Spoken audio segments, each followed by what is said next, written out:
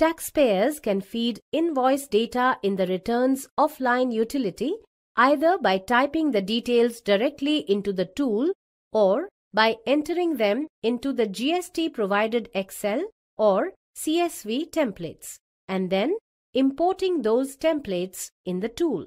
This video will show you the steps of using this Excel template, followed by importing line items in the offline utility and then uploading it to the GST portal. Assuming that you have already downloaded the returns offline utility from the GST portal and have extracted the templates as shown in another video, please go ahead and open the Excel template. This template contains 13 worksheets. One for help instructions that you can see right here. The next 11 sheets for entering line items and one additional sheet at the end for master data elements that are used by other sheets. Though this video will show you the steps of using this template, we encourage you to carefully read the information given as help instructions in the first worksheet and also go through the user manual that came along with the tool. The 11 worksheets for entering return details with line items cover all the sections.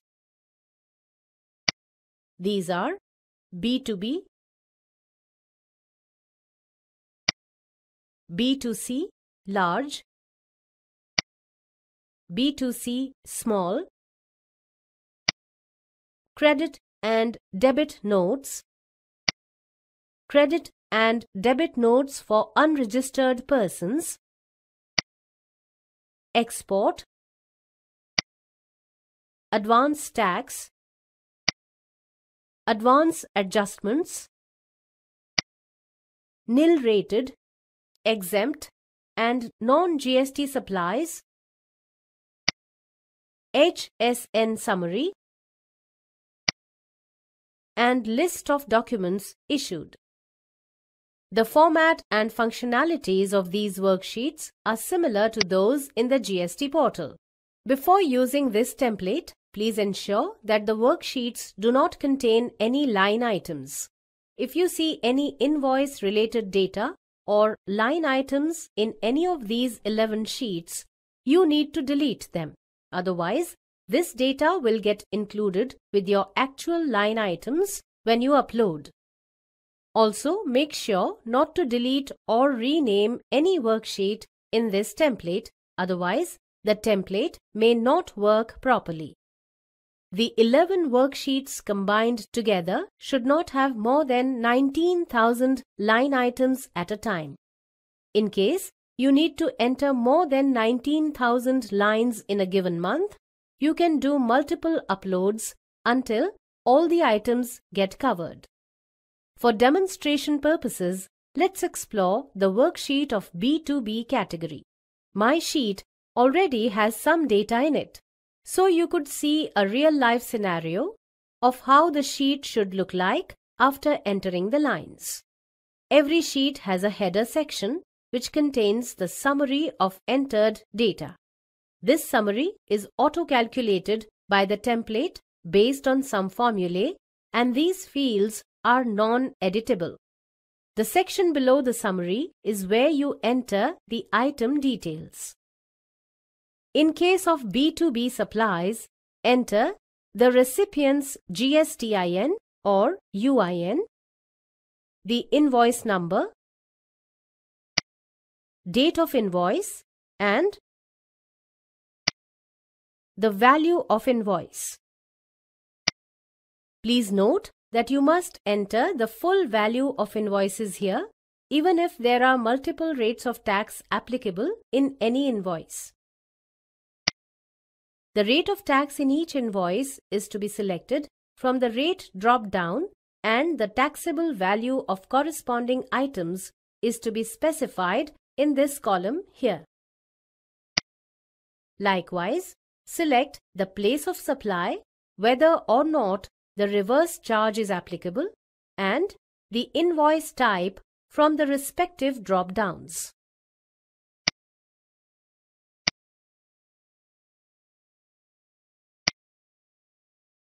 Next, if the supply was done through e-commerce, only then enter the GSTIN of the e-commerce portal.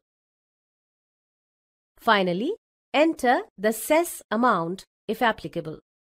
Similarly, you can enter the item details of other categories too. Please ensure that you do not leave stray entries or figures in the cells unintentionally. It is recommended that you store these Excel template files at a convenient location on your computer and name the files to indicate the corresponding tax period and GSTIN. For demonstration purposes, I have filled out my template with some B2B, B2C large and HSN lines, with nothing else in the remaining sheets. Let's go ahead and import this template in the offline utility now. Assuming the utility is already installed on your computer, launch the utility by double-clicking its icon on your desktop. Click the New button. This will take you to a screen for capturing some preliminary information before moving to the Upload section. From the GST Statement or Returns drop-down list, select GSTR1. Next, enter your GSTIN. Select the financial year and the tax period for which you want to upload invoices. In the next column, enter your previous financial year's aggregate turnover and then the aggregate turnover for the quarter ended June 2017. If you are a new taxpayer and these fields are not applicable to you, then please enter 0. Make sure that the amount you enter here matches with the figures declared in the GST portal if entered already. Once done, click Proceed. On the next screen, click the Import Files button. Click the Import Excel button. Select the saved Excel file that you wish to import and click Yes on the warning screen. The system will briefly display a success message before returning to the import screen. Clicking the View Summary button here will take you to the summary screen showing the totals of invoices that were imported. Click the section name to view the captured line item details. You can edit or delete these line items by selecting them from the listing. Editing is allowed only for correcting the typing error and not for the original details of the invoice, such as invoice number, date, etc. Repeat the same steps to enter more invoices. The key factors that will be validated during data import are 1. If supplying through an e-commerce portal, the state code of supplier GSTIN and e-commerce portal GSTIN should be the same. 2. No two line items should be exactly the same to avoid duplication error. 3. Amount should only be up to 2 decimal places and negative values are not allowed. 4. Date format must be date, month, year. 5. The values such as GSTIN or UIN and invoice number should be entered for all line items even if multiple lines are entered for a single invoice. 6. The GSTIN of the receiver should be entered in the standard format. Names of the data sheets or worksheets should not be changed. Once the invoices are imported into the offline utility for this month, the next step is to upload this information to the GST portal through a JSON file which is created from the offline utility. Click the Generate File button to generate the JSON file and save it on your computer. This file carries a default name with a combination of GSTIN of the taxpayer, return form number, and the month for which it is generated. Please feel free to rename the file if required and ensure that the file size doesn't exceed 5 MB. Around 19,000 line items make 5 MB file. If the file size exceeds 5 MB, then you'll need to upload lesser number of invoices at a time and repeat the upload cycle to cover all invoices. Once done, log in to the GST portal and find your way to the returns dashboard. Select the financial year and return filing period as you did in the offline utility and click Search. The pending returns of the selected tax period will get displayed. From the outward supplies made by the taxpayer GSTR1 tile, select the Prepare Offline option. Then select the JSON file that you created and click Open. If the file is uploaded successfully, the system will display a message stating that your uploaded invoices are being processed along with a reference ID.